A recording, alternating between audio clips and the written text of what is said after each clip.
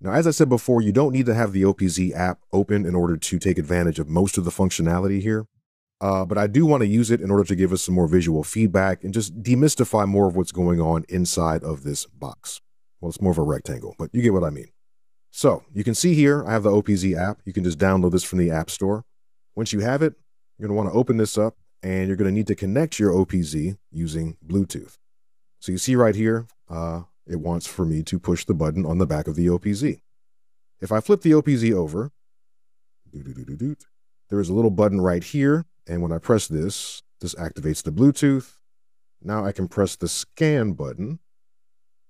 And yes, now you see my OPZ. Connect, please. And now it's connected. Awesome. All right. So at this point, I can press this icon here, the screen button, or I can press one of the top buttons on the OPZ. There are 4 buttons here that take me to the different main modes. This last one is the screen button. And you see when I hold this down, it brings me to a little menu of icons. I'm going to go ahead and press the screen button here on the app. There we go, just to keep this up.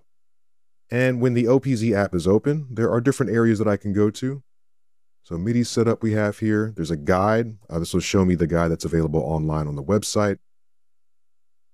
We have motion. This is where I can access the different 3D graphics. There are different presets that people have made. You can also create these yourself.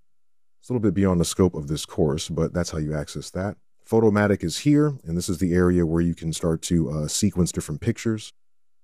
We have a configurator so that you can see what instruments are loaded on the different tracks, as well as the effects that are there.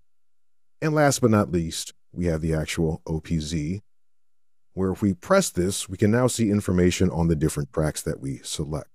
So this is what I'm going to have open because, as I said, it gives us some great visual feedback as we're going through the different tracks here, which you won't get just looking on the box itself. Once I turn this on, I currently have the first project and the first preset pattern loaded. If I press play, you're going to notice on the app, there are numbers here, and there's also a button, basically a status icon, to let us know whether the sequence is playing or not. We can also see the battery power on the OPZ app currently. So let me just press play.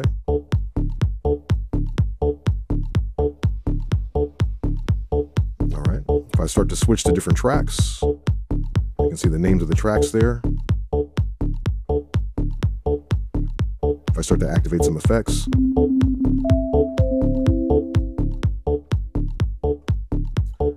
So again, this is going to be a great visual component for us as we start to dive deeper into the machine.